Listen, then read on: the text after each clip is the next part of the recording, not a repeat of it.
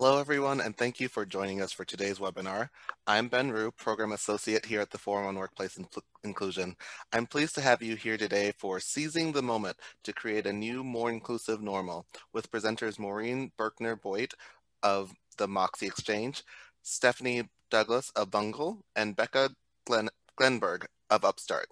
This is the first webinar of our 2021 Forum on Workplace Inclusion webinar series. We thank you for being here. We hope you enjoy this experience and find this information helpful in your work, and join us for future webinars. Today, Maureen, Stephanie, and Becca will be presenting for about 45 minutes with Q&A at the end. The chat feature will not be opened. Please utilize the Q&A feature to ask any questions. There will be polls throughout this webinar, so please feel free to participate in those. At the end of this webinar, you will be asked to fill out a brief survey on your experience. Please take a moment to fill out this survey, as your feedback helps us shape future webinars. We truly appreciate your open and honest feedback. Today's webinar is SHRM and HRCI eligible. The activity IDs will be provided at the end of the webinar. This webinar is also being recorded and being broadcast live on Facebook. The recording will be posted onto our website within the next week, along with the slides. Visit our website, forumworkplaceinclusion.org, or follow us on Facebook, Twitter, and LinkedIn for more information. Before I hand things over to Maureen, Stephanie, and Becca, I would like to share a brief message from our Executive Director, Steve Hummerkaus. As you may know, the Forum is dedicated to providing the very best learning and development programming for diversity, equity, and inclusion education. During regular times, we provide webinars and podcasts on a variety of topics on a monthly basis throughout the year, as well as our flagship conference in the spring. During these virtual times, we are working even harder to present more programming for you, including some specific to the COVID-19 pandemic and its impact on our workplaces, ourselves, and especially our underserved populations. We provide most of our resources, like this webinar, for free. We are able to do this thanks to generous support of our community. We know these resources have great value to you, since so many of you regularly participate in and we're grateful to have so many virtual offerings are full beyond capacity. Like many other organizations, we are experiencing challenges during this pandemic. In order to sustain our work, we have added a donation button to our website and to each of our podcast and webinar pages. We ask that you donate what you feel is the value of this service to help us continue to bring the very best DEI training to you, and to help us fulfill our mission of engaging people, advancing ideas, and igniting change. Every donation is fully tax deductible and greatly appreciated. Without further ado, I would like to hand things over to Maureen, Stephanie, and Becca. Hello, everybody. Welcome. We are excited to kick off the series for this year. And before we jump into our content, I think we need to give a nod to the historic day that yesterday was for inclusion. I don't know if you can see it, but I'm wearing my pearls. And I've got my Chuck Taylors on as a nod to Kamala Harris, the first female, first Black, and first Asian American vice president. So nice, inclusive way to start the year after what has been very, very difficult. There has been a confluence of events, as we all know, but I wanted to really ground us at the start of why Steph and Becca and their organizations were able to make such progress this last year. It was because we had COVID, and we saw the impact of that on particularly people with disabilities, on working parents, in particular moms. There's some statistics coming out that 1 in 4 women are considering leaving the workforce because they just can't do it all. Our essential workers who were frontline, who didn't have the opportunity to work from home. Everything that happened with George Floyd's murder, the increased awareness on racial injustice, a mental health crisis as a result. We were already faced with a mental health crisis in this country, and this has just exacerbated that. So really what we've seen since this time last year is this intersectionality of inequity laid bare. When you look at who is the latest stats about who lost jobs was really women of color, in particular, Latina and Latinx women of color. And then if you intersect that with class and essential workers and parental and caregiving status and disability, we already know that folks with disabilities are both the highest unemployment and underemployed. So really we had a perfect storm. A perfect storm of inequity, a perfect storm of what I have found is the first time that people with a lot of privilege willing to give up the privilege of comfort and willing to actually see some of the privilege that they have and understand that we don't want to go back to normal because normal was not working for most people, right? So let's seize this moment to make a shift. Seize this moment because you can really move people through a change cycle faster when literally everything is up in the air. And this last year, everything was up in the air, and seeing some progress on how to build back in a way that's far more equitable, far more inclusive. And so we're going to walk through, and really what I wanted to do with Steph and Becca is ask a lot of questions and sort of dig in, because these two have done some extraordinary work. We partnered with them at Moxie, and seeing the things that they've done. So we'll have polls throughout. I think Ben mentioned that, but really wanted to ground sort of, where were they in their journey? What happened with work from home? How did they leverage that energy that everybody has felt around what can I do? What can I do? How did they engage their executive teams in a long-term strategy or build on the long-term strategy that they already had? And then different ways that they brought programming. So throw your questions in chat. I can see that, which is great. Not chat, in the Q&A. We'll be watching for those. I actually want to start us with a first poll. Ben, I think you're launching those, or I can. Okay, so have you experienced heightened awareness, desire to act and focus on DEI in your organization since this confluence of events, since this perfect storm? Yes, no, or we were already all in on this. And have you seen a resource change? Have budgets suddenly opened up, or are you hiring people, or are you seeing more time being spent on initiatives? And we'll leave this up just for a little while. It's fun seeing results coming in. Overwhelmingly so far, you're definitely experiencing heightened awareness. You are seeing it's about a 3-to-1 so far on the increase of resources. I'm going to go ahead and end the poll. You can see the results here, so lots of focus. It is interesting, and we've seen this across the organizations that we work with. And this actually gives me hope because I'm seeing, certainly there was the focus from some organizations that was really performative. We're gonna put this, statement out, or we're gonna do this thing. But as I said, we've also seen more organizations than actually putting resources, time, people, budget, right? That's where the rubber meets the road around, we're actually, this matters. You spend your money and your time and your resources on things that matter in your organization. So this is great to me, seeing that y'all are experiencing this as well. So I'm gonna actually have us now dig in with Steph and Becca. If the two of you would share, so where were you? And we talk about this as a journey.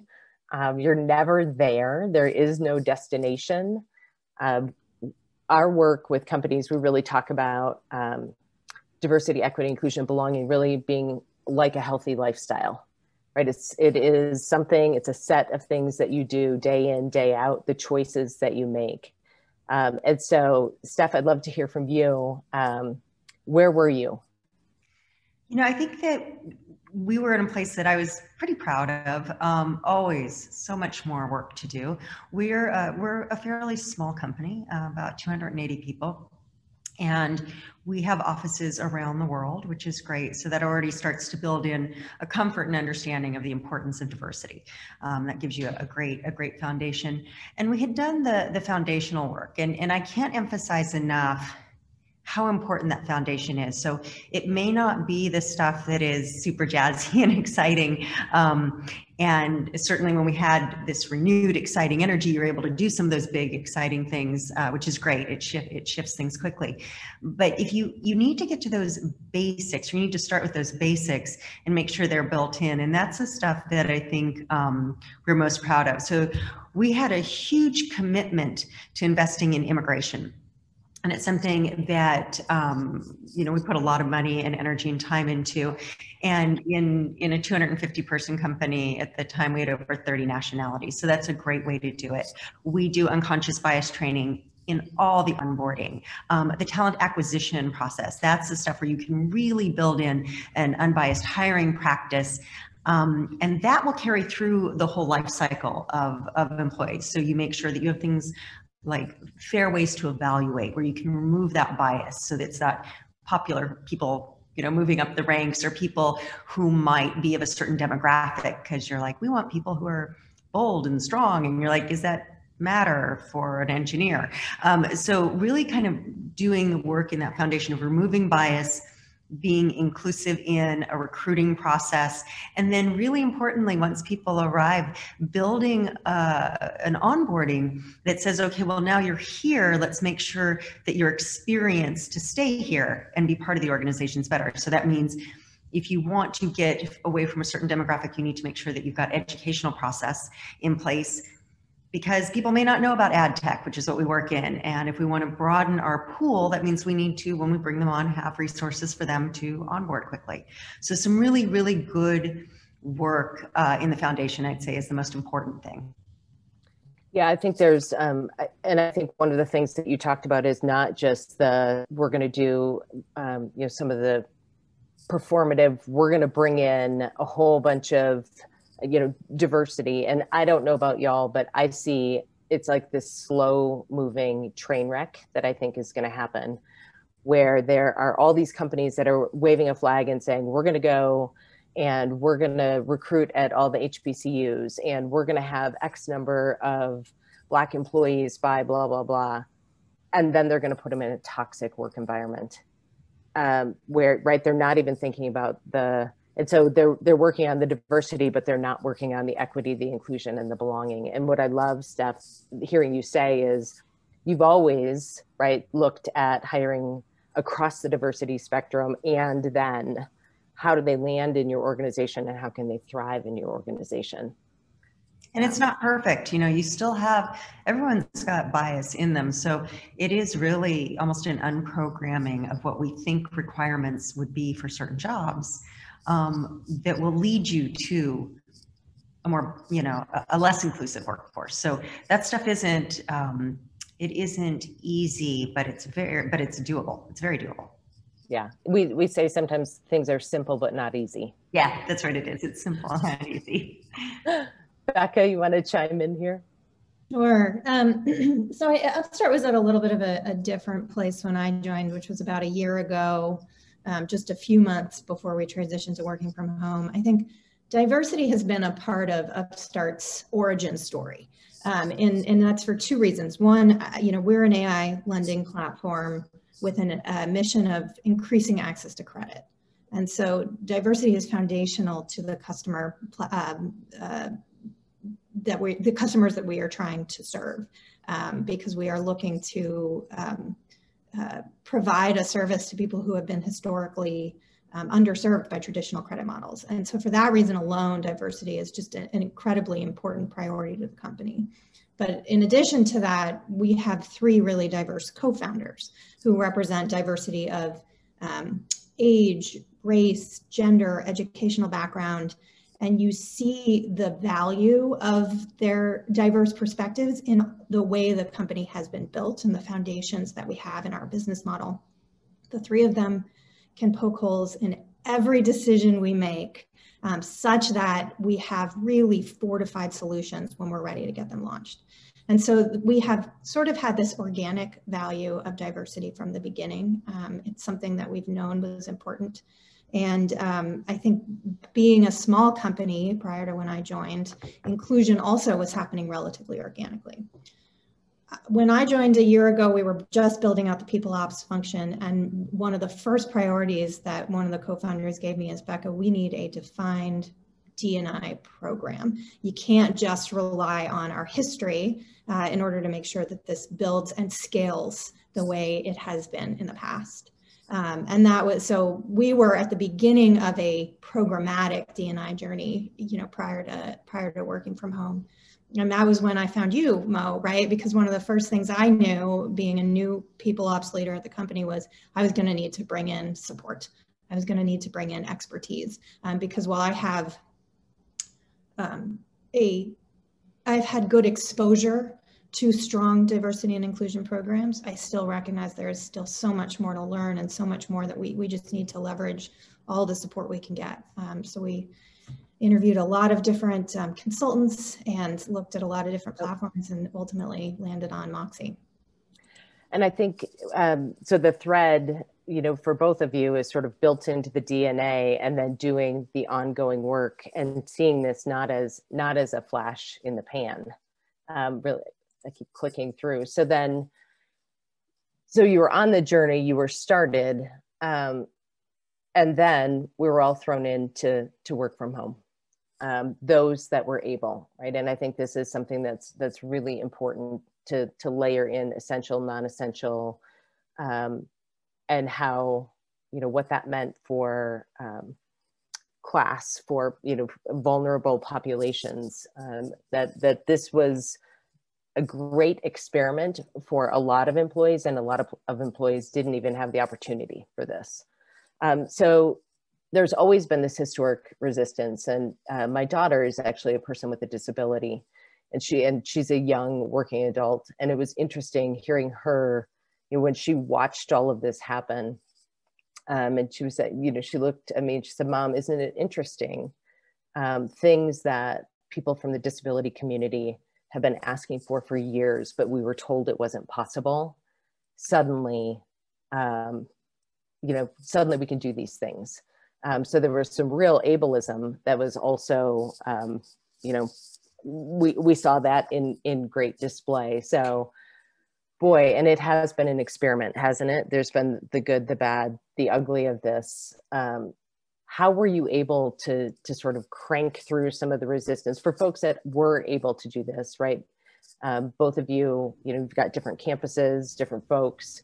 How'd you get, it was mandated by law, right? So, but then how'd you get people up to speed, and what have been some of those negatives and positives?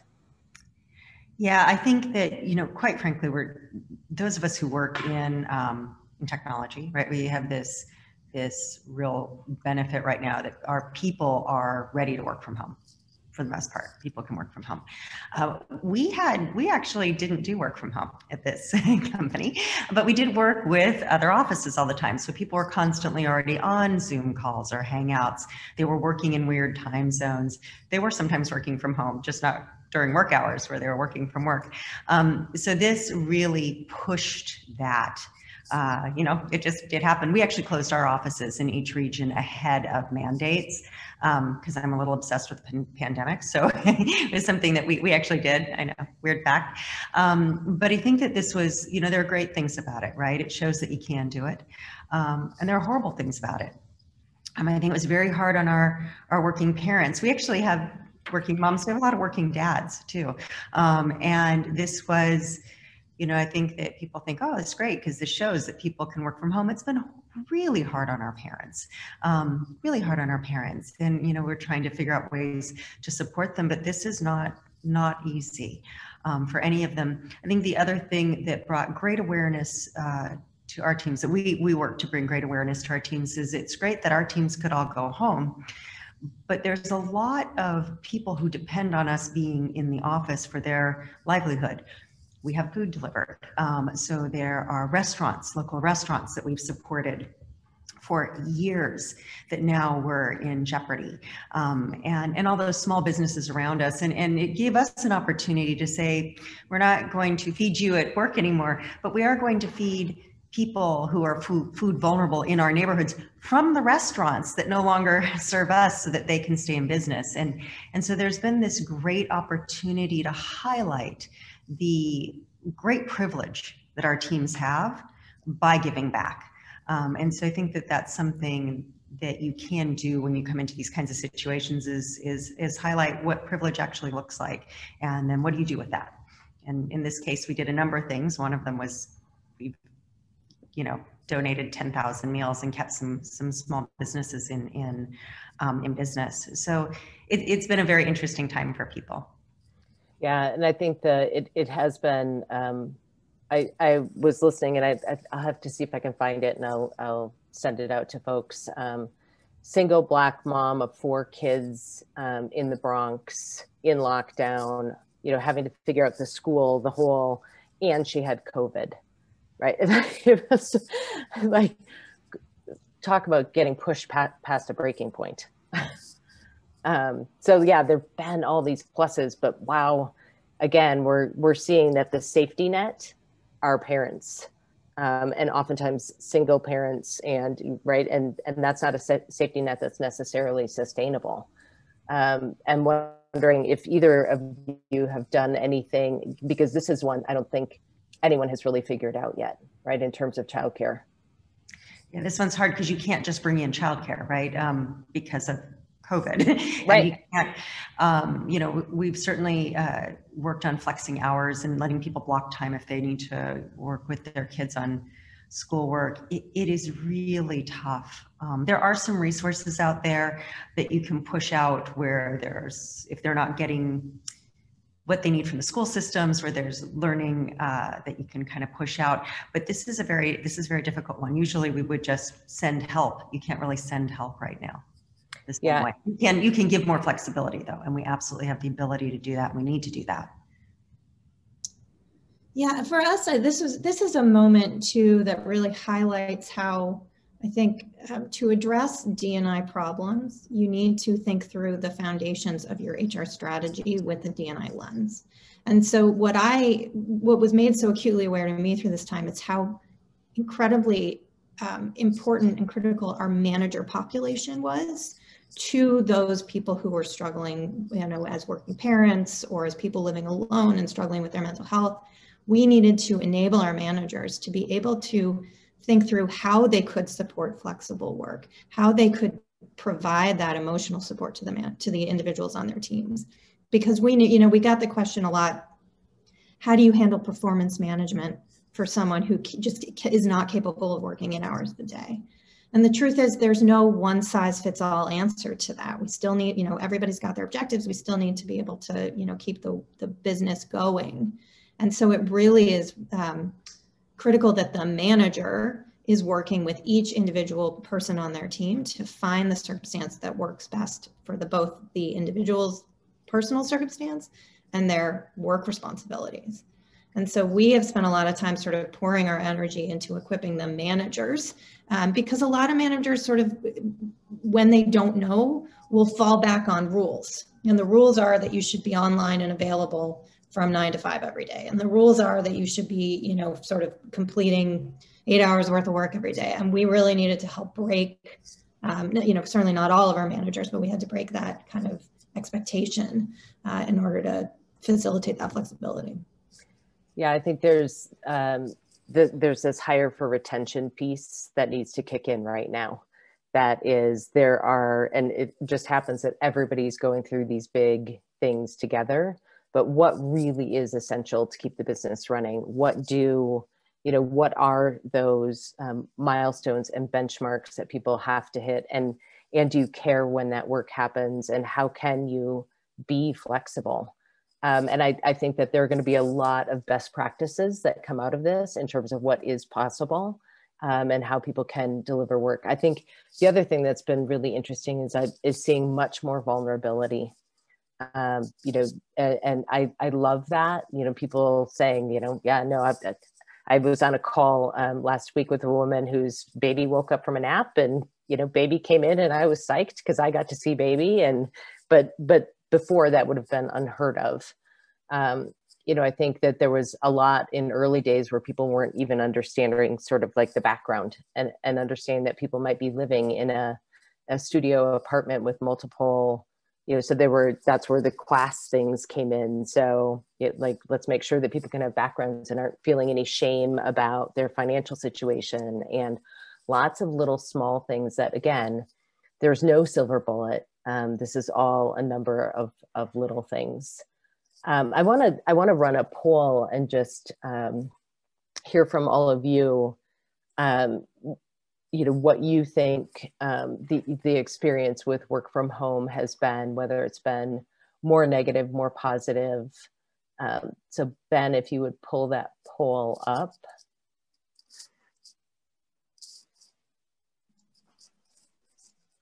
Perfect. So would you say that work from home has had a positive or negative impact on inclusion and belonging in your organization? Positive, negative, or mixed bag? For those employees in non-essential roles, will your organization stay work from home after the pandemic? Yes, we're going to stay. No, we're going back to on-site, or hybrid will be both remote and on-site. And Steph and Becca, I'd love for you all to answer these questions as we've got the poll open. For us, we're going to do a hybrid model. And I think, and I'm excited to do that. We've had, interestingly, we're having a lot of people call us and ask to come back, even though we can't open our offices. The mental health piece is tough. We have so many young singletons who are not living anywhere near family and stuff like that. So they're eager to come back. But we are going to do hybrid. Great. I'm just watching the poll results. I'm fascinated by how many are going hybrid. Yes. As of now, I would say that our company is not, we're still having discussions, I think, but as of now, our plan is to return on site. But I'm so curious to kind of see how the talent market evolves. And, we want to be sure we're adapting to that. But yeah, generally speaking, we're planning to go back to the office. And I would say, 80% of you saying that it's going to be a hybrid model, and only 5% saying we're going to stay remote, which is interesting, and only 15% saying we're going fully back on site. And I'm not surprised by the work from home being sort of this mixed bag, right? 2/3 saying we've seen the positive, we've seen the negative, a little more on the positive side than negative. And I think of all of this, we want to remember like how to take the good and how to take these little learnings and build them into systems and process. Because, right, it'll be easy to sort of go back and forget if there's not some, boy, here's what we learned, even a debrief, and ongoing debriefs about, what should we start doing based on this? What should we stop doing based on this? And what should we continue doing? Because I think that reflection piece is really, really key. All right. So I don't, there were different events this past year where my phone was blowing up, my email was blowing up, and it was, what can I do? What can I do? What can I do? We were, that was friends, family, clients, everybody, this energy of, I have to do something. And how did you all leverage that into something that was, again, meaningful, sustainable, and not performative? Yeah, I think that we certainly wanted to make sure that anything we did was real, right? And I think that so many organizations, I think a lot of it came from really good, real heart space. And then when it landed badly. So you have to be careful of that. But I would say do something, don't not do something for fear of doing the wrong thing, like do something. The things that we added to what we were doing, we obviously wanted to do a nice big donation out of the gate because we can. We're still profitable, we're still active, and we were able to do that. And it was exciting. We did a donation that was, I think, 30 times bigger than anything we'd ever done. And that was, that is something that was exciting for our people, because people were feeling, usually we would gather them together and we would go actively do things together and maybe volunteer and organize things. And you can't do that because we're in a pandemic. So there's all this really amazing energy to move things forward, and yet everyone has to stay at home. So we did some things like that. We had been working on launching the Everyday Inclusion app, which was quite timely when you think about it, because everyone can go through this at their own pace in a safe space, go through their training on an app, on their phone. We work in mobile, so that's a great place for things. And while we had certainly interest in it before, people were really excited to engage in it in that moment.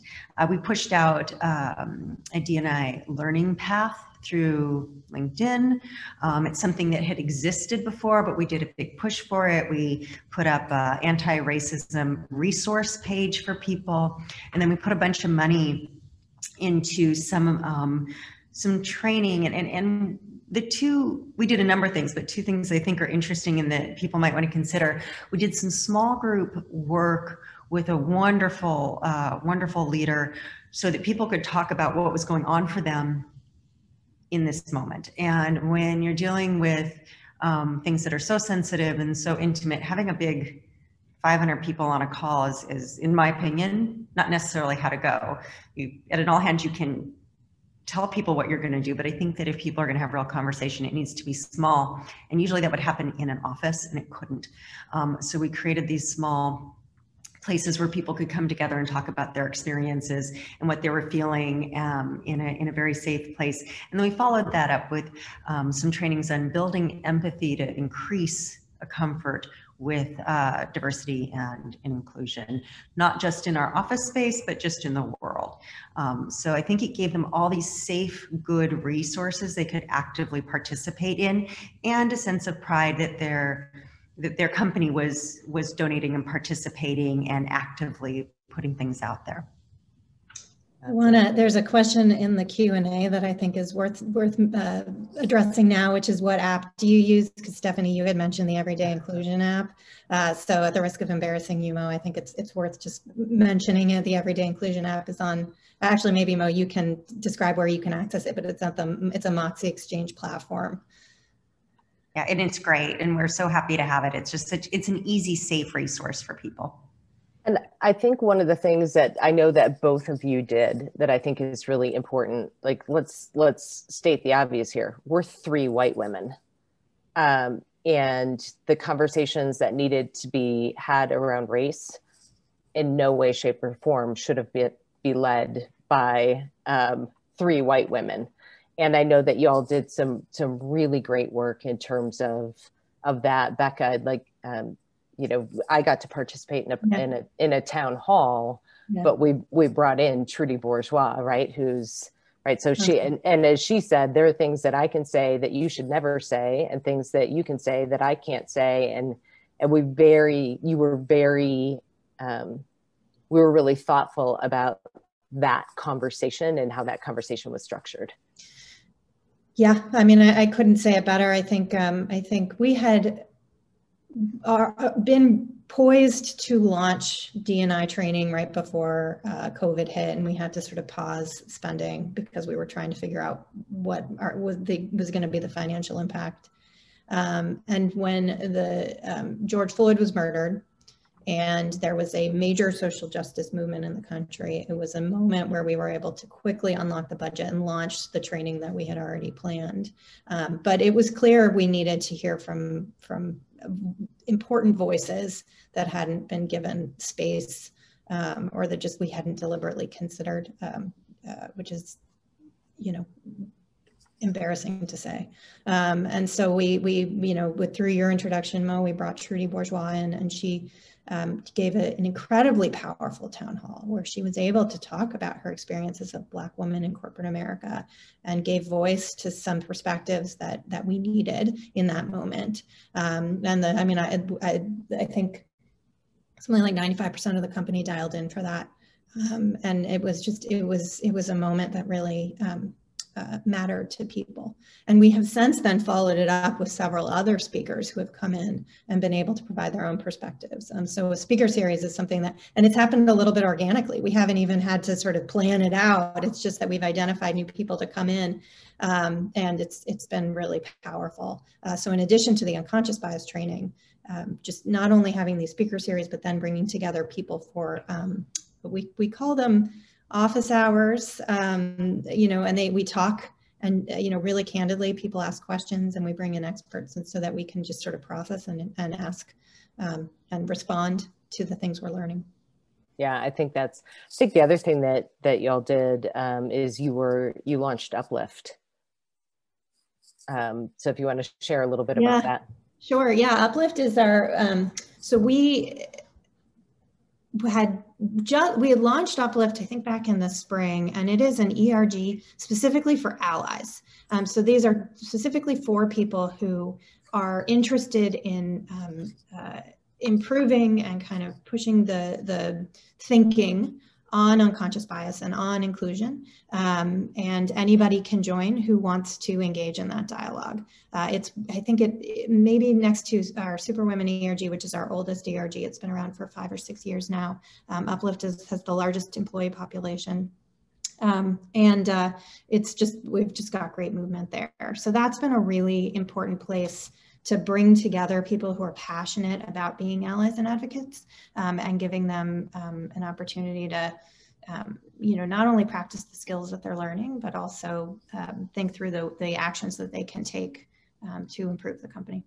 And I think the way you launched that was really great too. There was a charter, there was a vision, there were the goals, it wasn't just sort of it's going to be this feel good thing. Here was our purpose, and here's what we're doing, and here's our executive sponsor. Really, really well launched. Yeah. And speaking of the executive sponsor, and let's now talk about how you engaged your executive teams who were already. You weren't cold start.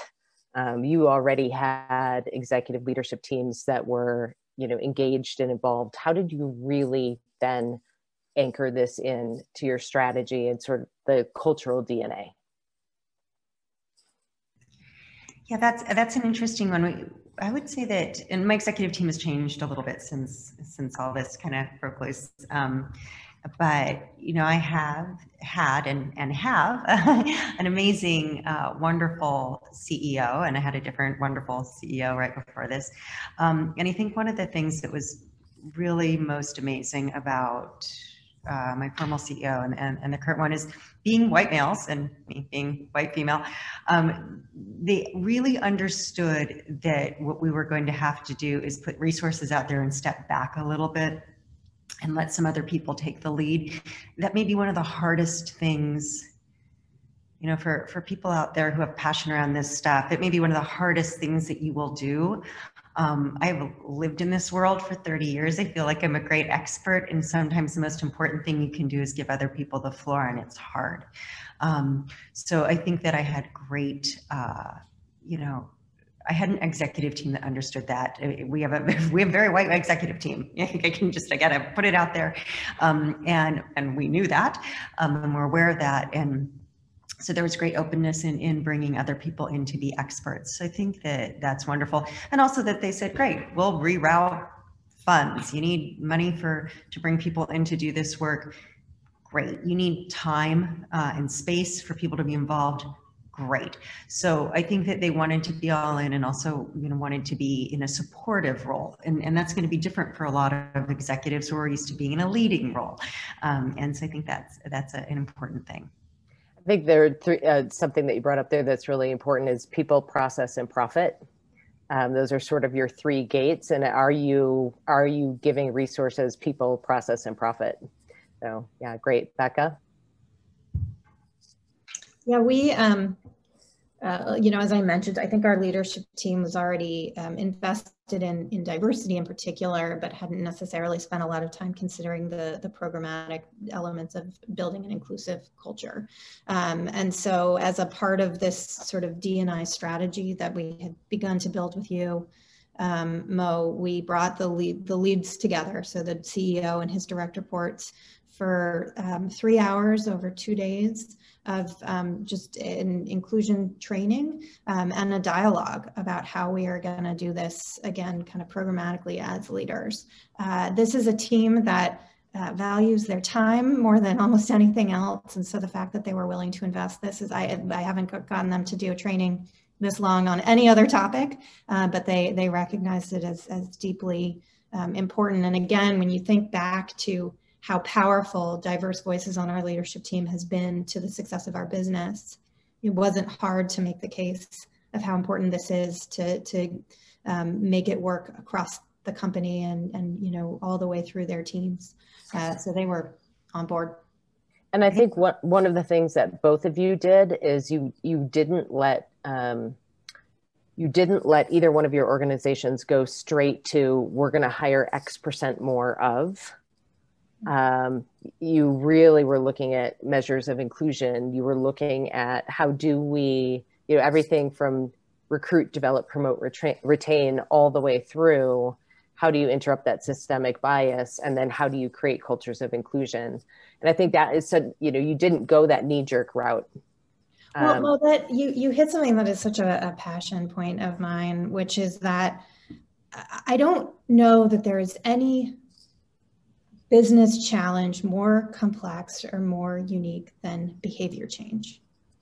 And it is not the type of thing that you can solve with a traditional business plan. You can't set metrics, build an action plan, and then execute, like, you know, just to get it done. Yep. It's not, you know, 4 or 5 major initiatives executed by a few people. It is small behavior changes that everybody commits to making.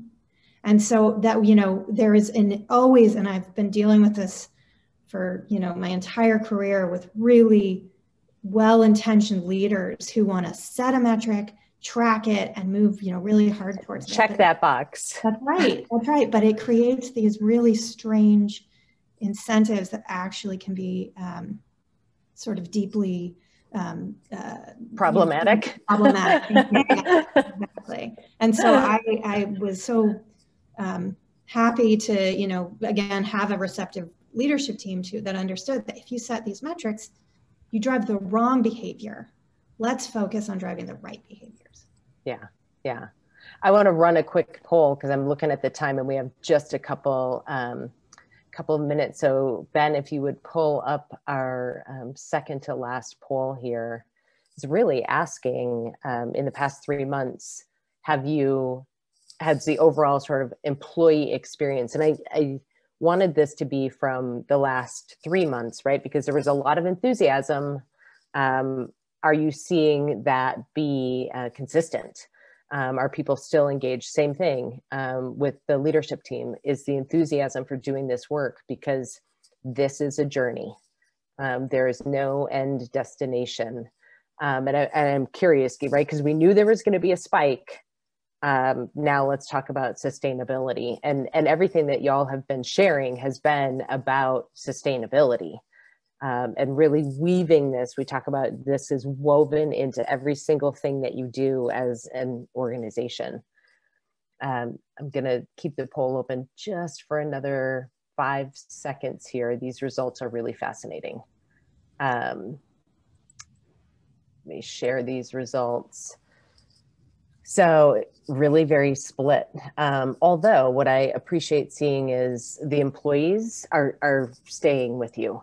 Right, there's about 75% that it's either increasing or it's staying the same, that level of enthusiasm, and about the same, and even a little better with leadership team. And I will tell you, that gives me hope. That gives me hope that, again, I've, having done this work for a long time, for the first time I'm seeing particularly white women be willing to give up some privilege and stay on this journey. I want to wrap us up here because one of the things that you all did was really taking a multimodal approach. You didn't say it's going to be one training, or it's going to be this system, or it's going to be, so talk to me about that. You know, you've talked a little bit about some of the programs, how you've delivered them, how you've built into systems, you know, in just the minute or two that we have left, because we've got great questions that are that are rolling in here. Let's hear, Steph, from you, just sort of a quick hit on this. Yeah, I mean, I think you have to approach it from a lot of ways because it's not going to, because you're doing behavior change, right? I think what Becca said was incredibly important. And for all of these tools that you put out, whatever you're putting out, another thing Becca said that I thought was great is her leadership participated. So if your executives are showing up and they are doing the trainings, they are showing up for the speakers and stuff, then it's going to embed better because they need to model it. So absolutely, we look at it a lot of ways. There's the in-person that are now not in-person trainings. It starts with your recruiting process. It starts with and then it moves to your onboarding process, incredibly important, your review process. All those things have to be built in so that it's always top of mind. It needs to be built into your values. Has to be very clearly built into your values, and you need to use them as a filter for every decision you make. And so that's where I think you have to have this foundation. And so we certainly have it in trainings, we have it in onboarding, we have it in our talent acquisition process, and then having the access, again, some of the tools we mentioned that we do use the app, and that's been incredibly effective for us to touch people kind of an ongoing basis. And then doing an ongoing speaker series or things like that will keep energy up and excitement up because you do want to make it engaging for people. Yeah, great. Becca? Yeah, I think I would plus one everything Stephanie said. We are trying to do exactly those things as well.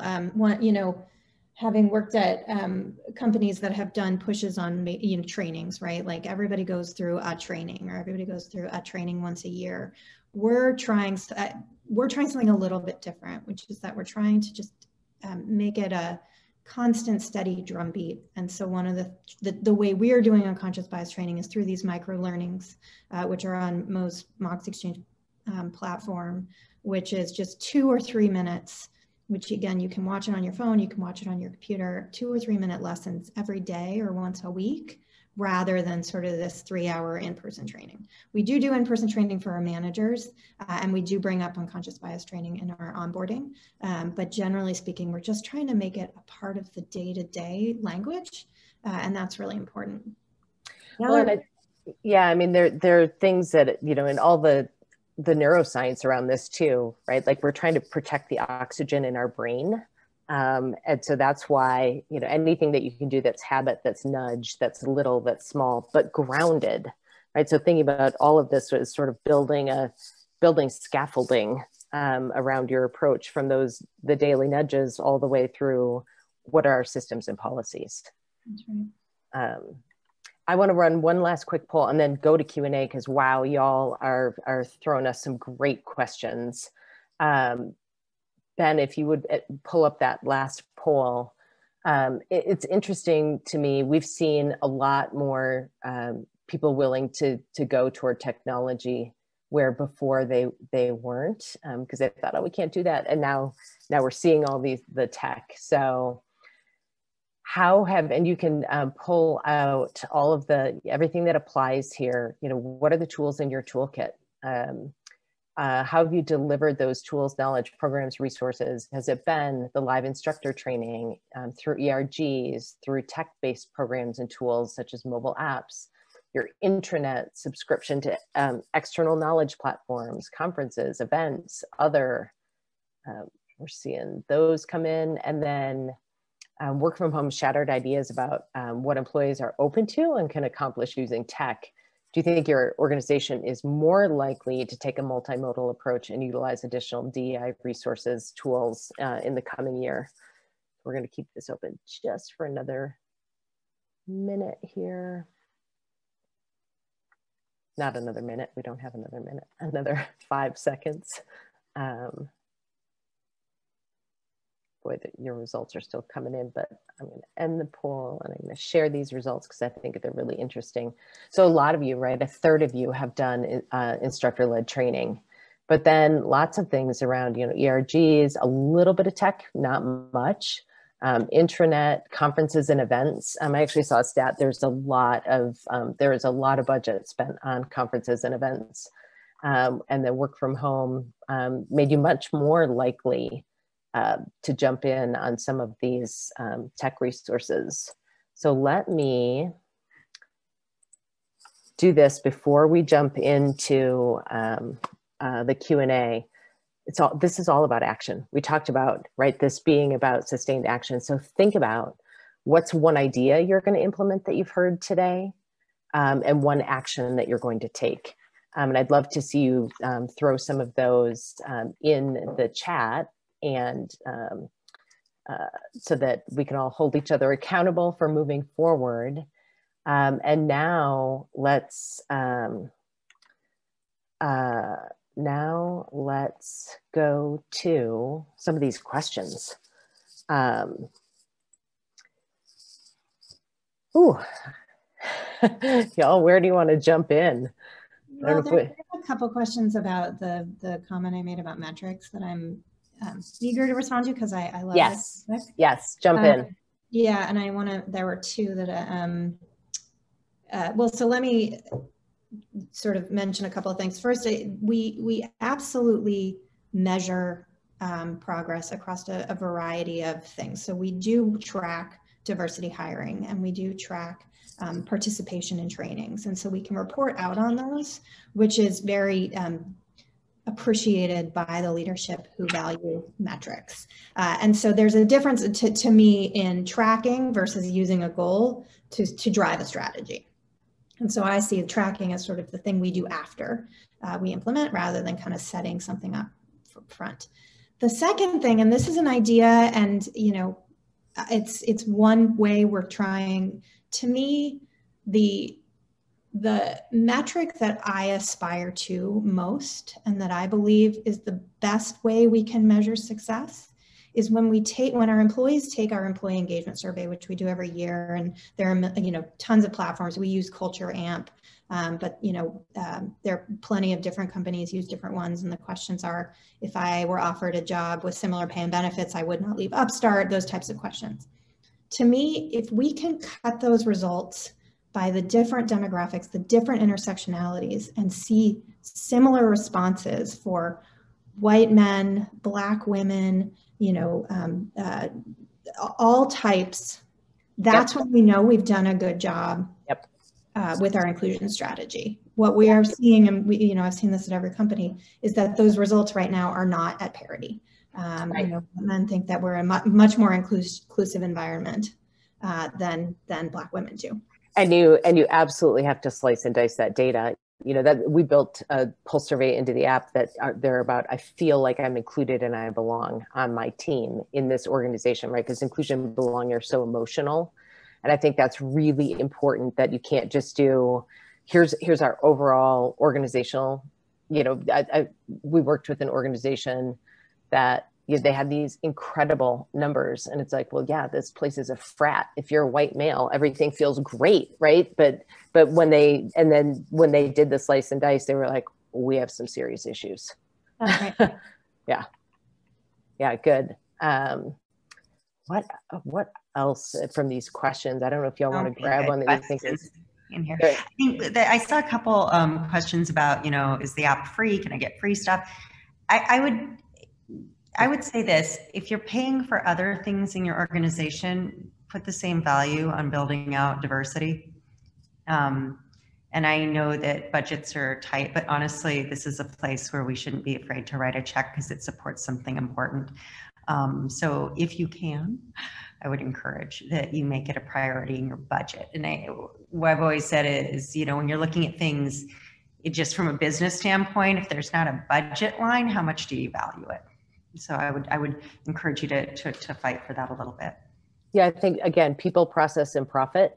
And what can you do to encourage the DEI to be a part of your overall strategy? Something that, looking at measurement, Becca, one of the things is really having some accountability built in at the manager and above level around, what do things look like on their teams, right? With a very, very clear, not even a dotted line, right? A deep, bold line to business results, right? Understanding that those are connected. So leaders should be measured against that. We mentioned there are some other things like, around questions about conversations around race and small team stuff. I highly recommend Trudy Bourgeois. I think she's just phenomenal for that. I've also got a couple. Shola K is excellent, and she's somebody that we used before all this kind of happened. She's someone who does a lot of different trainings, but is an amazing, amazing person for that kind of work as well. We've been asked a couple of questions in here around, for a small nonprofit, or I haven't been able to get people there yet from a budget standpoint. What are some resources? I think you're on one right now. I think the webinars and things that the forum put out are phenomenal. We actually run on on my LinkedIn profile. We have a weekly Everyday Inclusion and Belonging series where we're interviewing people on everything, on gender identity and disability and race and best practices, and that's free and they're out on the feed. We actually also have those on our website in the blog section that have the transcriptions as well. So there are some things, if you have LinkedIn programs that are out there, that if you've got, premiums, if you have a LinkedIn premium, what are some of the other free resources and tools that you all have? We do. We certainly pay for a lot, but I would say that the series that you've got on LinkedIn is excellent, and you can set that up for your people, or you're kind of feeding it to them, and that would provide something as good as anything you pay for, quite frankly. And then building a resource page is something that might be a great thing. So we built an anti-racism resource page, and that is something that you can do easily and for no money, because there are incredible resources out there. And I want to chime in on that, because I think one of failure is too strong a word. I think one of the things that has happened over this last year is we have missed intersectionality. So there's been a lot of focus on race, and rightly so. And when you look at some of these issues, it's, race plus disability, race plus mental health, race plus class, right? So as you're building out those pages, make those resources intersectional. Don't just focus on, it's a little bit like, programs that were like, we're going to have programs for women, and those programs heavily benefited white women at the expense of women of color, right? So we don't want to make that mistake again now. Really make sure you've got a really robust set of resources there. And somebody just asked, how can you get the app? We're actually giving it to you for free for 2 weeks. So you can go to the website, themoxieexchange.com/event-attendee-trial. 2 weeks, have at it, go play, get those inclusion nudges. And we really value that people spent the time to do this. You're showing a commitment to DEI by being here. So there's a treat for you. I had a hard question that I'll answer, because I always think you should answer the uncomfortable ones. Someone asked, what are you doing, Stephanie, to increase your diversity in your leadership? Because I mentioned it was pretty white leadership. And it's a good question. And when you have an established leadership team that's there and nobody's going anywhere, it's a even harder question. So our leadership team is predominantly white. It's 20% people of color, or that would be person of color in this state, and 40% women. And what we've done to try to expand that is we're building a layer called the senior leadership that's right under executive, to add people to that group that will be the succession plan. And obviously if we have openings, we're going to look there too. But until there are openings, we felt like we needed to do something faster. And so building in that senior leadership team, and 2 people that we've added so far, a person of color and a woman. So we are trying to build it. Is it as fast and as good as it should be? Nope. But it is a place where you can look, are you building a succession plan where you're building in people to move into those roles? Or are you opening up your leadership teams to have people that maybe don't have a certain title in them, so that they have the influence? It's a place to start. It's not the end. Yeah. And I would add to that, make sure that, because again, none of this is overnight. You didn't get here overnight. You won't change overnight. Really thinking about this both from top down and bottom up, right? Diversity and equity, those are leadership and systems. Inclusion and belonging, it's all employees all day long, and those behaviors all day long. Make sure you also have that folks from underrepresented groups are getting sponsored in your organizations. Sponsorship is so critical. So, you know, when you're getting ready to promote, those people have been sponsored and there's an advocate in the room. Yeah, that is a really great point, because we do a much better job in our general population than our leadership. And that is, so hopefully that plays out in the right way, but can't be hopeful in it. You actually have to be active in it. I know we're at time. One of the things we've struggled with sponsorship is, you know, how do you get exposure to people? Sponsorship can't be inorganic. You can't, you know, just pick a person and sponsor them. So we use our ERGs, people who have raised their hands to say they want leadership positions in ERGs. And those are the people that we give exposure to so that we can, you know, identify them as leaders and sponsor them for larger positions within their own sort of career track. I feel like we could talk forever, and I know that we're at time. Ben, I don't know if you want to wrap us up here, or I was going to say, you still have 4 minutes if you want to take one more question. I mean, we can wrap it up, but we still have a few minutes if you want to take one last question. Yeah, well, I think there's been a theme of questions around how do you make sure this isn't performative or isn't just lip service? And I think there are a couple of things in there, right, where you measure what matters, right? So making sure that there's measurement, that there is budget, that you can, I always say, here in the West, we say, big hat, no cattle, for those people that are all talk, no action.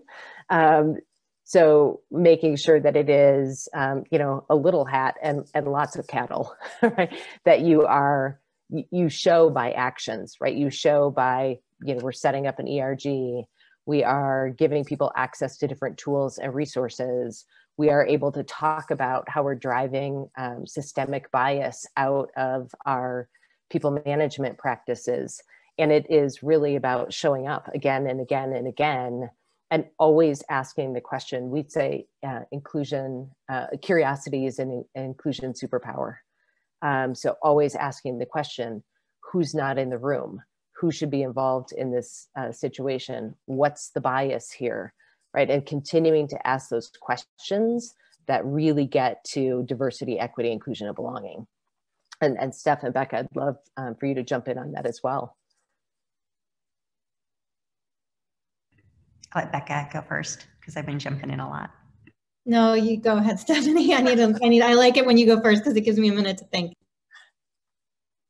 It's a big topic. I mean, I think as we're kind of looking at how it's so big, all of it. I think that as we kind of look at where we're going to get this, where we're going to get traction, right?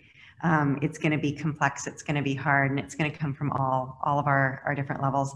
And I was looking also at kind of people asking, how do these other voices get into the room? You know, like we could get stuck right here where we're talking and we're performative and we're like, we've done our donations and we've updated our websites, but there's going to be this huge behavioral change, and that's going to be hard, and it's going to mean that you're going to need to bring people in the room, even when sometimes it doesn't feel organic.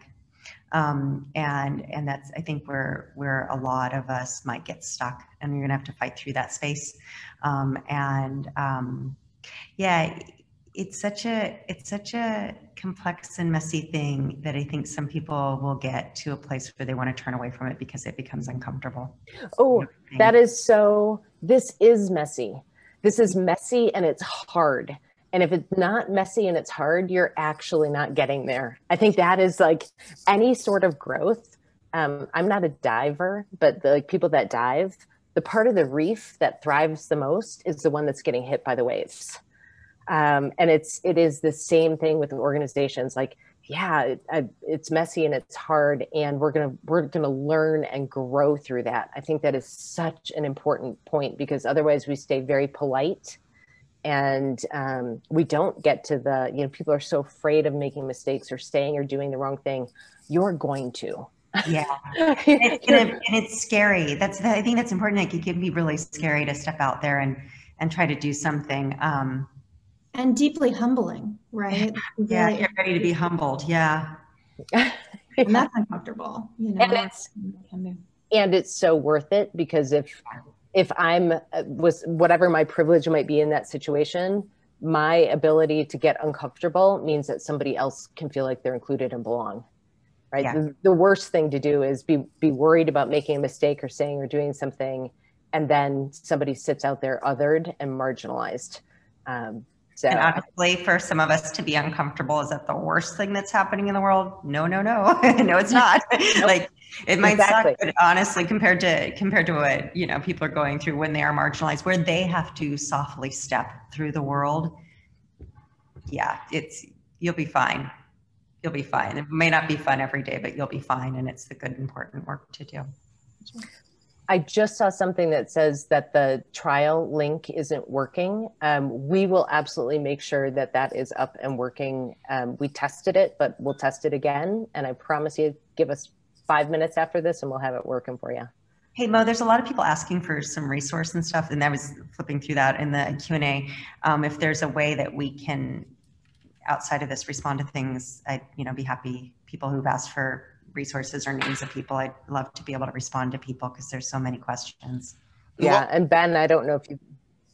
Oh, sorry, I was going to say, on that note, would you like to share the best way for people to contact you to follow up to get more resources? Like, obviously, you can visit the Moxie Exchange website. Yep. Yeah, and if you want to send, you can send. I will protect Steph and Becca's inboxes. If you want to send, it's Maureen, MAUREEN at Moxie, MOXIE Exchange. So there's 2 E's in there. Maureen at moxieexchange.com. And I'm happy to sort of funnel resources your way. Some that Steph and Becca have both mentioned, and a lot that we've got at Moxie as well. Yeah, I'm happy to share anything. That's another thing, is if you've got good stuff and you're willing to share it with your greater universe, get Sherry right now, because this is a good time for us to all, if we work to research something or put something together, share it with people. Yeah, I think the other thing is I'm happy to. Again, our LinkedIn series and my profile hit me up, and I can also curate content there as well. Great. Thank you so much. Like they always say, sharing is caring. I want to thank all 3 of you for being here and for this wonderful webinar and this just great conversation, and for everyone who participated today.